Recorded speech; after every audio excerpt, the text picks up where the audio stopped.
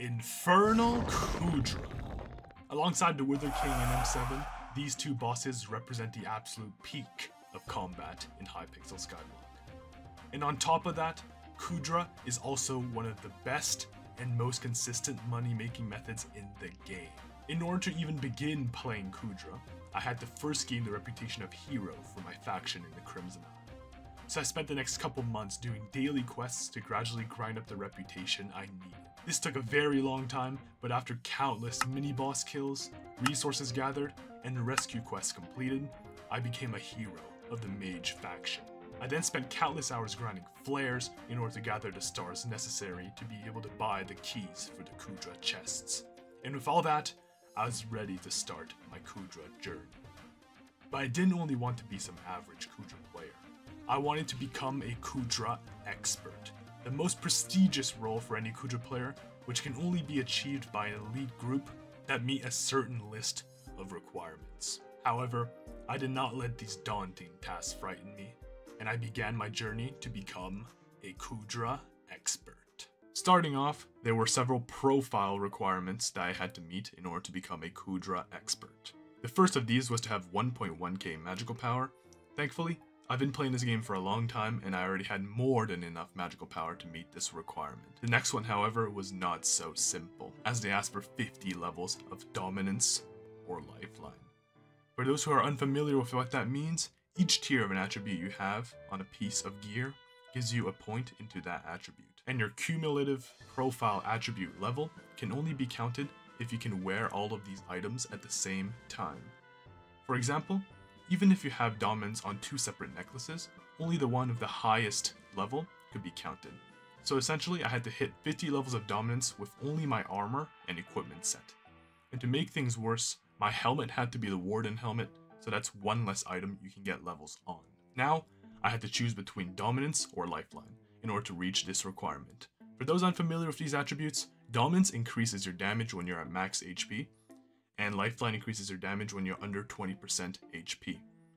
Lifeline is much more powerful than dominance, but it's also harder to utilize due to it being much more difficult to be underneath 20% health constantly than being max health. And in order to achieve that permanent 20% or below health, you would need to use a lava shell necklace which stopped you from healing, and purposely damage yourself to get yourself low enough for the damage boost to take effect.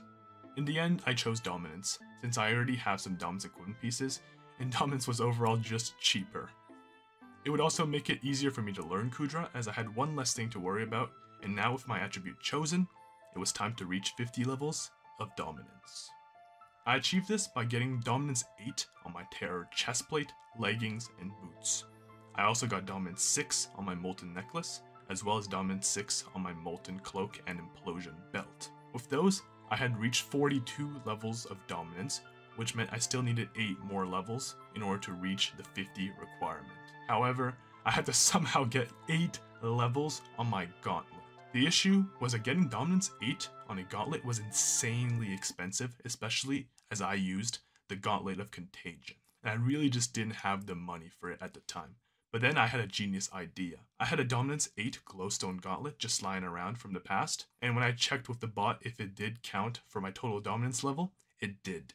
And with that, I had reached all 50 levels of dominance and could move on to the final profile-based requirement, which is subscribing to Vintus.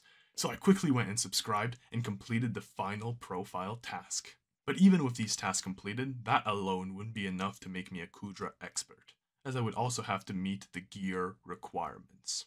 Now the first item requirement is to have a Hyperion.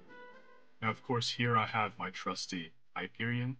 It can be any other Wither Impact weapon, by the way, but I choose to use a Hyperion. In Estrella can be really helpful if you need survivability, however.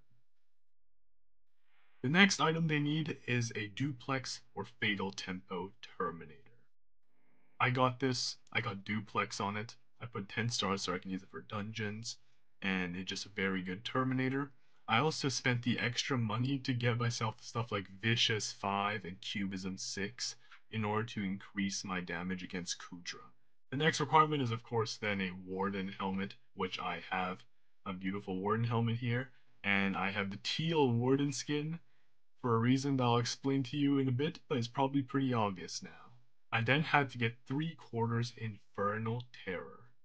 Unfortunately, it's a little jittery because of the die, but here it is, 3/4 Infernal Terror, and all of it is Warden dyed, and it matches so well with my Warden armor and the teal Warden helmet. So it's just really cool overall, and it's just a great combination. And of course, it's Infernal with Dominance and Mana Pool. For those wondering why Dominance is important, I explained earlier, obviously, Dominance is more damage when at full health, but Mana Pool might be a little bit more confusing. This is because during the final phase, you actually want to mana drain to boost people's ferocious or strong mana enchantments on their armor, and for that reason, you want to have more mana, which Mana Pool does for you. The next item on the requirement is Fiery Aurora, which I then also went ahead and got for this. The helmet is Wither Goggles. I use this because it helps me clear during the boss fight, but overall this is my Aurora set. I have Refrigerate 5 on the chestplate to help me survive better while I'm wearing it, because you do take a crap ton of damage during the clear phase of Kuudra. Additionally, it was very difficult for me to select what attribute to get on my Aurora, but I finally settled on Mana Regen Veteran. The best is obviously Mana Pool, Mana Regen, but that's extremely expensive. And I went with Mana Regen Veteran because I'll also be using this Aurora to do Slayers, and having the extra combat XP is extremely helpful when fighting the Slayer bosses because you can spawn them faster. After the Aurora set, we then have the next requirement in items, which is a level 200 Golden Dragon. I have my trusty Golden Dragon here, and it has the Ancient skin. No reason for that. I thought it was pretty cool. And it has a Dwarf Turtle Shellman, so you don't take knockback, which is very important, especially in the final phase. If ever you get knocked back by the blazes that randomly aggro you, or in the first phase as well, when you're trying to get supplies, you don't want to get knocked into the lava by the golems. On top of that, obviously they require you to have 1,000,000,000 coins in the bank, so I have 1,000,000,000 coins in my bank to help boost the Golden Dragon's perks, which is very important, obviously, for more damage. And that is all the required items for Kuudra Expert, but there are also several other items that are extremely helpful and honestly almost essential for Infernal Kuudra that I also went and got. I got myself this Hellfire Rod. It can be any lava rod, but since I'm going to use it for fishing anyways, I might as well get myself a Hellfire Rod. I got the Open Shop, which is an obvious purchase because it helps you use the shop from anywhere without having to go to the shop. I also got some Fire Veil one. This is to help me clear, and is also very helpful when you're building because it will allow you to DPS even when you're not using abilities. So I also went ahead and got Wither Cloak Sword, which is an obvious one. Whenever dropships fall or whenever you take too much damage, Wither Cloak to take no damage. I also got myself a Ragnarok Axe to increase my DPS in preparation for the final phase. An Endstone Sword is used to mana drain, which is something I touched on earlier. It's very important as well. And a Last Breath is used to weaken the defense of the Kuudra boss. And I've got Duplex on it because that allows you to shoot out more arrows, which essentially allows you to stack Last Breath faster. In addition to that, I also got myself, of course, my Spirit Mask. This is very useful to survive, especially when you're taking a lot of damage during building. You can swap the Spirit Mask and it gives you 5 seconds of immunity. I also got myself 3/4 Reaper armor. This is only used for its ability, where if I crouch, I then get the boost and I can just switch my armor back. As a little demonstration here to show you guys what I mean by that, imagine I'm DPSing in a boss fight right now, I'm shooting my Terminator, and then I'll go like this, go into my equipment tab with a hotkey I have. I switch to my Reaper, I crouch to activate its ability, and I switch back to my armor. This will give me the damage boost from the ability while not sacrificing any stats from my armor. Now moving on to the equipment pieces. My full equipment set is Dominance Mana Pool, except for my Gauntlet, which is Dominance Speed, because I used to use it for dungeons. I also have myself a Gauntlet Contagion with Dominance Mana Regen that I use for clear when I'm clearing the first phase. And yeah, that's overall obviously all of its wax and recon for the maximum crit chance to boost to Terminate. In addition to all of that, I also went and got myself the SOS Flare with the boosted stats and a recon, because why not? And this SOS Flare is essentially to give us all these awesome stats to help us during the boss fight. And since the range of the SOS Flare is absolutely massive, you can use it to pretty much almost boost everybody during the boss fight. And of course, this is not really much of an item, but there's also, of course, the Ender Pearls, which are very helpful because you can use those to get back into the map whenever you collected a crate from far away. Ender Pearl to the center. And there's also a couple more additional items. I have bundles of Mem arrows in stacks of 11 because that's how much you need to fill up your quiver. And I have these essentially as they give you extra stats, which increase your overall DPS in the final phase. And I also have an Ender Chest page dedicated solely to toxic arrow poison in stacks of 16 because that's around how much you need for the DPS phase during the hits phase of Kuudra. So I have these, so during the boss fight, when I'm preparing for the DPS phase, I'll just go menu, click, click, boom, and I'll have toxic arrow poison for DPS. It's extremely useful to have, and I put this on the last page because it's easy to access. But overall, that is all of the gear. There's a lot of things, obviously, if you need to replay that part, go ahead.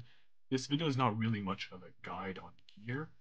I am considering making a progression guide showing you the gear for each tier and the gear based on what point of the game you are.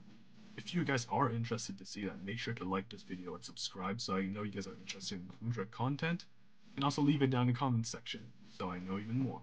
But that's about it for the gear. Let's move on to the final requirement, becoming a Kuudra expert. Final requirement to meet. In order to truly become a Kuudra expert, I had to defeat Infernal Kuudra 750 times. Turns out that in order to be considered an expert in Kuudra, you actually had to play Kuudra. I know, right? What an outrageous request, but it had to be done. So armed with all my new gear, I set off on my Kuudra journey.